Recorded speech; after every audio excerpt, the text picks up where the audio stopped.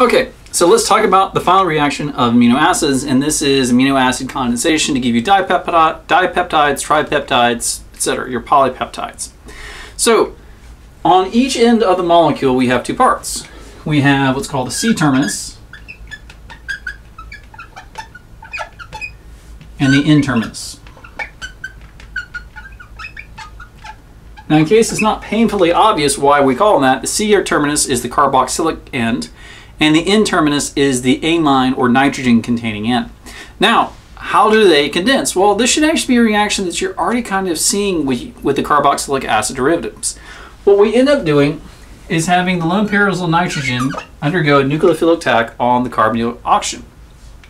This subsequently removes the OH group, which deprotonates the hydrogen on the nitrogen to give us this amide.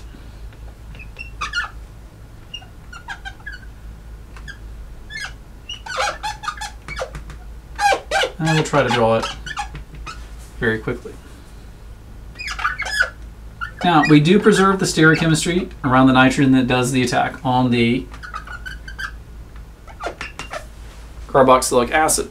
Now, this is basically how you do it. So what we're going to do is that instead of treating carboxylic acid derivatives as their own thing, we're going to have subsequent attachments onto the terminus end, the C-terminus end, by the N-terminus of either other polypeptides or other peptides in the solution. So really, it's pretty straightforward. It builds on what you already know in terms of carboxylic acid derivatives and ultimately